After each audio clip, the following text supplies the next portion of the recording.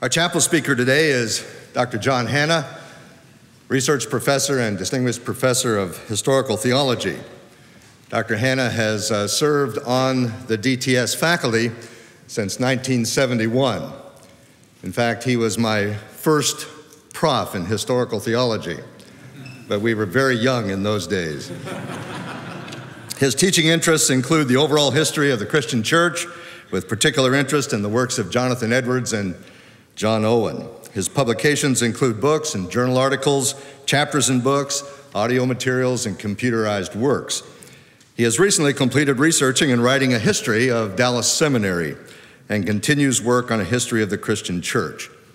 John remains active in church ministries and serves on the boards of several organizations. He's a frequent and popular church and conference speaker, both in the United States and abroad. Dr. Hanna's wife, Carolyn, who I believe is here today, and we welcome Carolyn as well.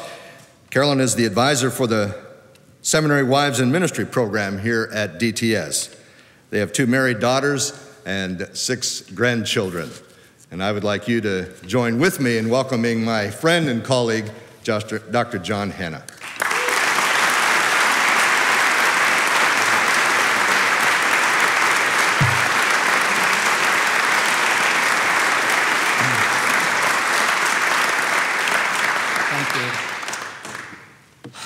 The first week that we gathered for this semester, our president spoke to us from the mission statement of our institution, and he chose in it a phrase, and that phrase was godly servant leaders. What I would like to do in the few moments we have is to think together practically about another phrase in our mission statement, and that is to glorify God. What exactly does that mean, as far as we can tell? How do you analyze it and apply that concept to your life and to my life? The mission statement of our institution goes something like this. The mission of Dallas Theological Seminary, a professional graduate-level school, is to glorify God by equipping godly servant leaders for the proclamation of His word and for the building up of the body of Christ worldwide. It seems to me that in life there are only a few questions. And among those questions are why, what, how, and so what. The question of what is a philosophical question of existence. We will avoid that. The question of why focuses upon the issue of cause of that existence. How deals with method, and so what deals with implication. Of these 4 questions, although there are others, I would like to focus upon 2. I do that because 2 of them are without dispute as to meaning. What is simply answered this way. When you separate the transient and impermanent from the eternal and permanent, your duty and my duty is the same. However we organize our existential existence, it is to glorify God. Why is also easy to answer. Why are we to glorify Him? The simple answer is, an all-wise, incomprehensible being has ordered it. And since He is beyond human knowledge and superb in all of His ways, we have no right as creatures to debate it or modify it. We are here to glorify God. We are here because he fundamentally has commanded it. Now, if I had a text for what I would like to use as a launching pad for my thoughts, it would be the end of Romans chapter 11.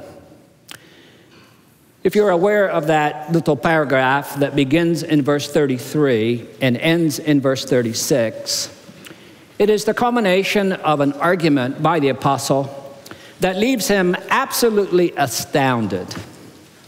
You can catch the emotional gravity of the apostle's words, even in translation, when he says, "Oh, and how." At the end of the argument, beginning perhaps in chapter 9, in which he raises the question about his faithfulness to his covenant people. And God unfolds the majesty of his eternal plan for the ancient people and how they interact with the new people of God. Paul is fundamentally left breathless.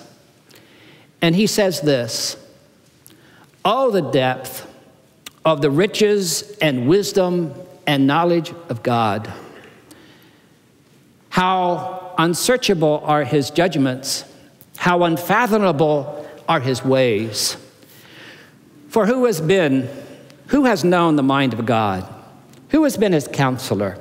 Who can give to him that he might be repaid again?" And he ends by, "For of him, through him, and to him be the glory forever. Amen." I observe several things. He first focuses upon God's character. He says, "Oh, the depth of the wisdom and knowledge of God." The point, I think, is the immensity of the wisdom of God. Then he says, how unsearchable are his judgments, the profundity of his ways, his judgments, his decisions. How unfathomable are his ways. He is incomprehensible. He is beyond the creature, but he has stooped in condescension to the creature. And then he poses three questions.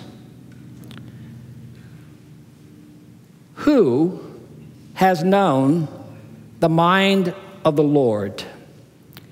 His wisdom is simply of a different variety, quality than ours. So this is fairly clear to me. Who has become his counselor?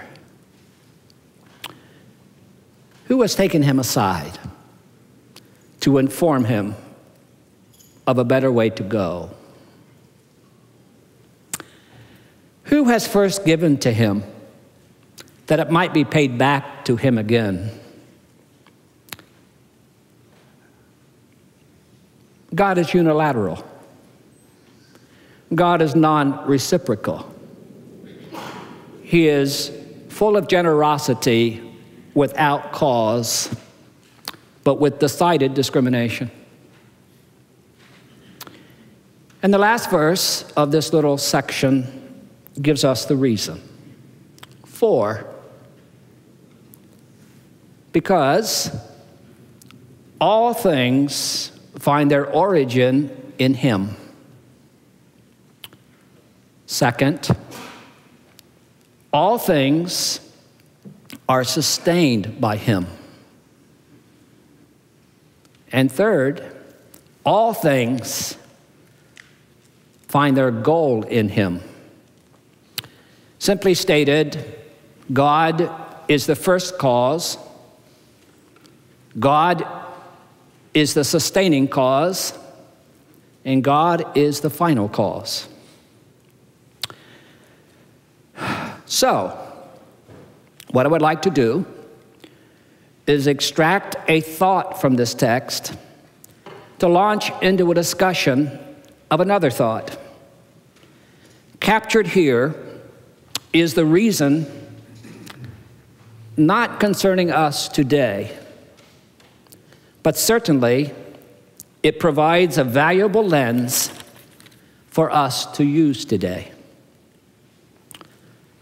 By implication, this text brings us to the third and fourth questions. Not what, not why, but how, and so what? The how presents us with a ponderous question. How do I glorify a God who is supremely omnipotent, self-existent, absolutely needing nothing, unimprovable, and completely complete? I can add nothing to him. I can subtract nothing from him. He is the eternally self-existent God of the heavens. This is the question I think we all have, questions, when we finish our academic preparation for the ministry. We sit down with ourselves and say, self, what didn't I get? What did I not hear? Obviously, what did I actually miss when it was told to me? And one of the questions, among several, that I felt inadequate to answer was the question, given the propensity and self-sufficiency of God, given my explicit duty to glorify him, what does that mean? And how does it work? If you look at our passage, it says, oh, the depth of the wisdom and knowledge of God. How unsearchable are his judgments. How unfathomable his ways. Simply put, God is beyond discovering. In verse 34, he says, who has known the mind of the Lord? He is beyond knowing. Who has been his counselor? He is beyond informing. Who has first given to him that it might be paid back to him again? He is beyond improving.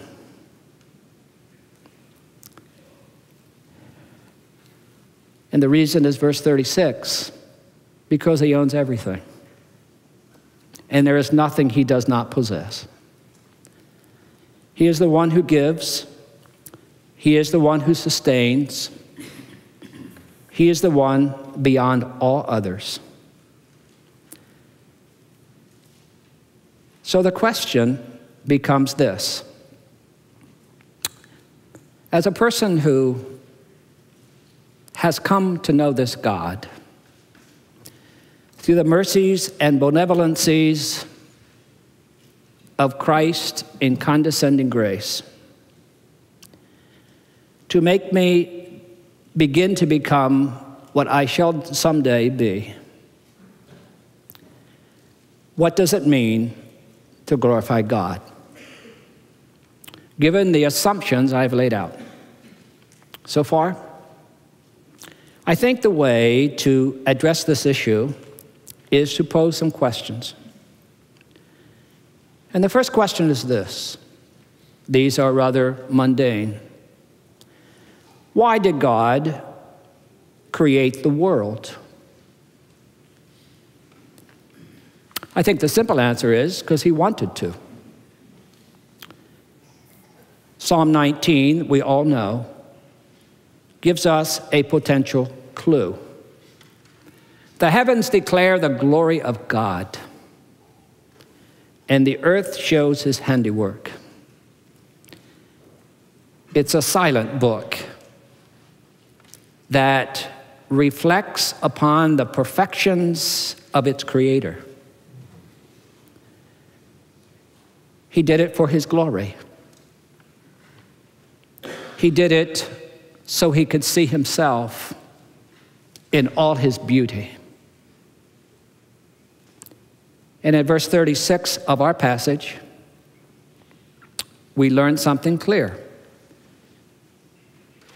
All that he has done for himself. Second question, why did he create humankind?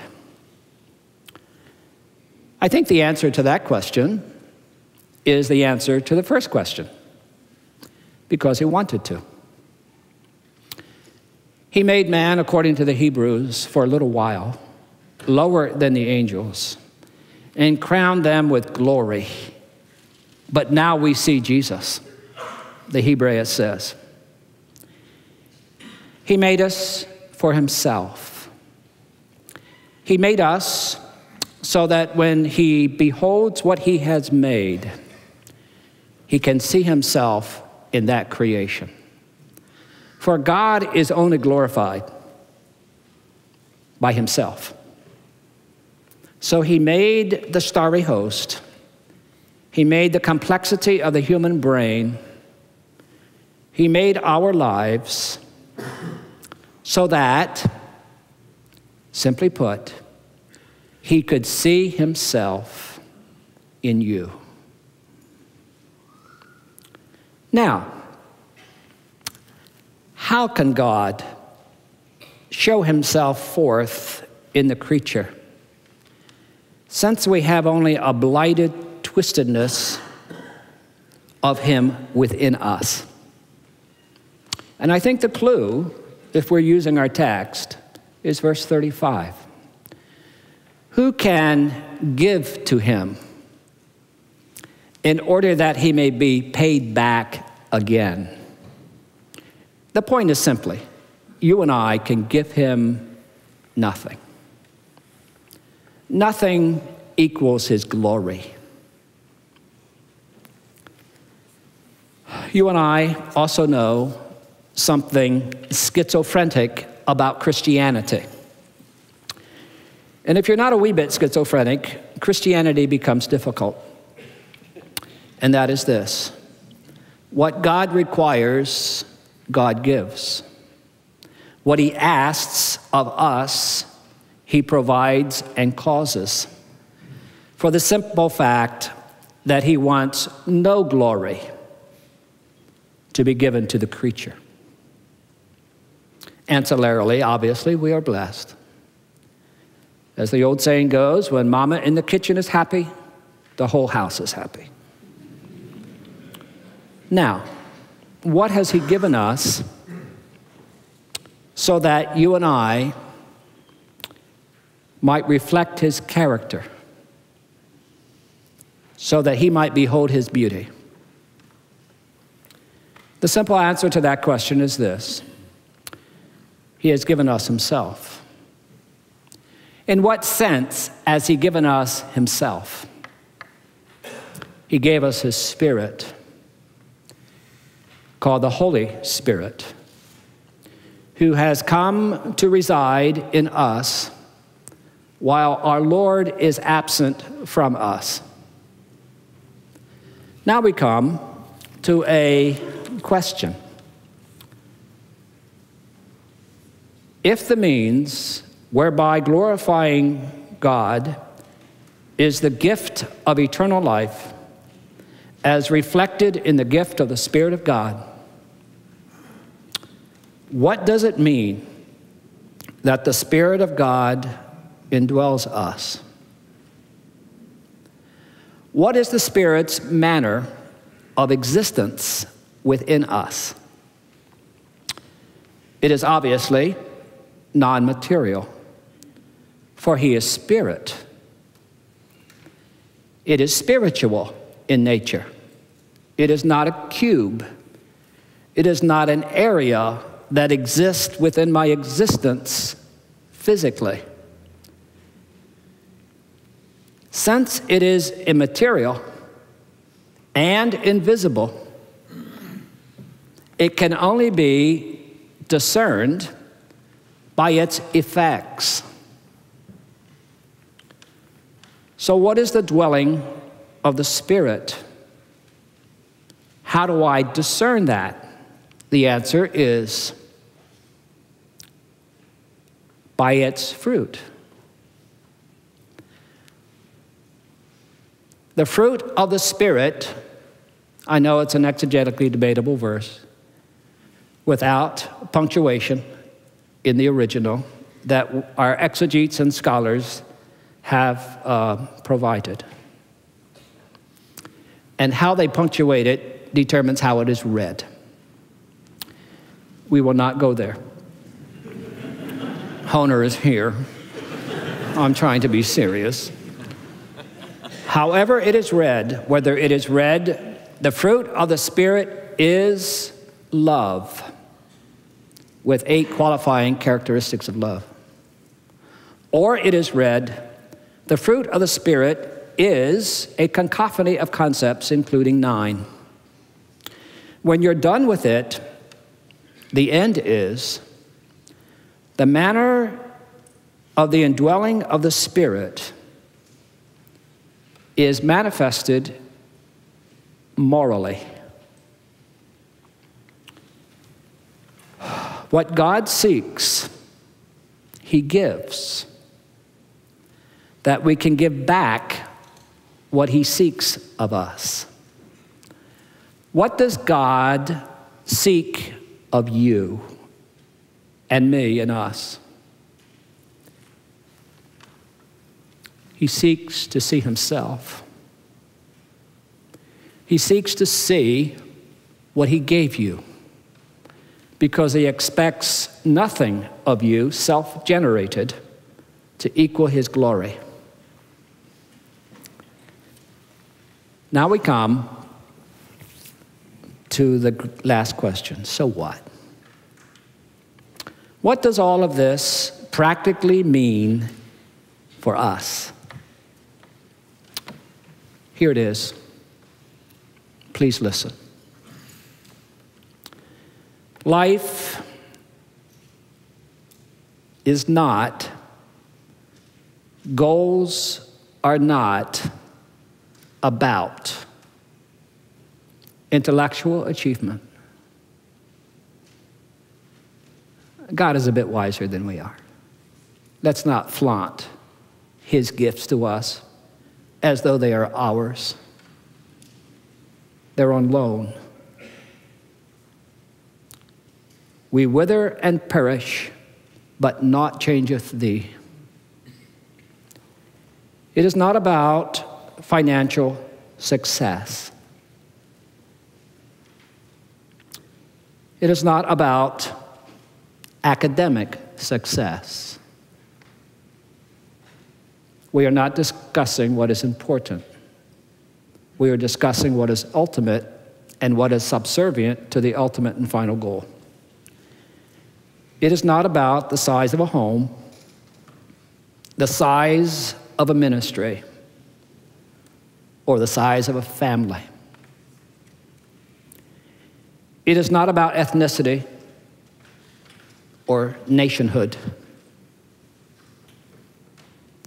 It is not about one station in life.